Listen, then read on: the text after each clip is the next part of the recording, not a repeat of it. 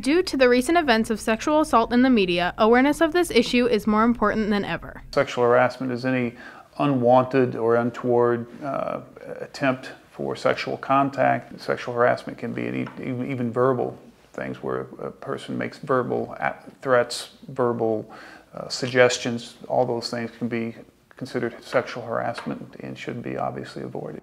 I think sexual harassment is really if you come up to a person you don't know and just start touching them or feeling them up, and I think just anything that makes that person uncomfortable would count as that. I've personally been sexually harassed multiple times, actually quite frequently.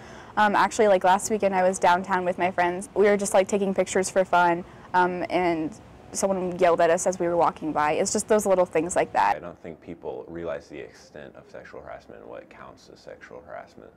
So a lot of people will do it, but don't think that it's a problem.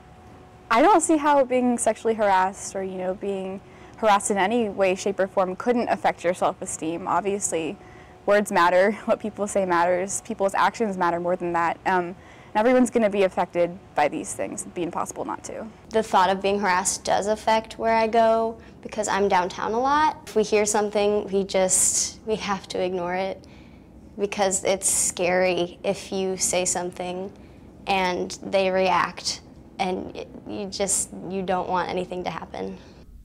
People everywhere are taking preventative measures to try and avoid this harassment.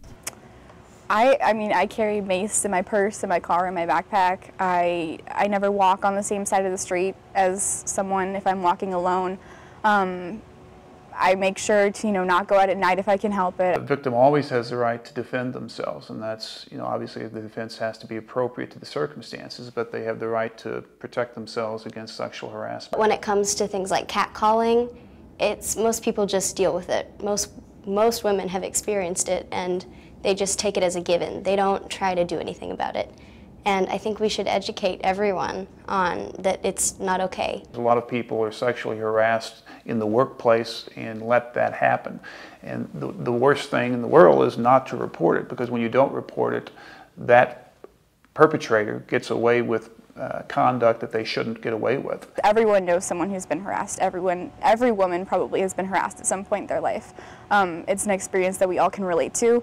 Unfortunately, sexual assault, sexual harassment in general, it's considered to be a women's issue, but it's not. It's an everyone issue. It's not something that can be shoved to the side like other political topics. It needs to be front and center. We need to be talking about this like we talk about the economy. Encouraging you to be safe and aware, this has been Kelsey Zimmerman and Mariah Oke-Thomas reporting.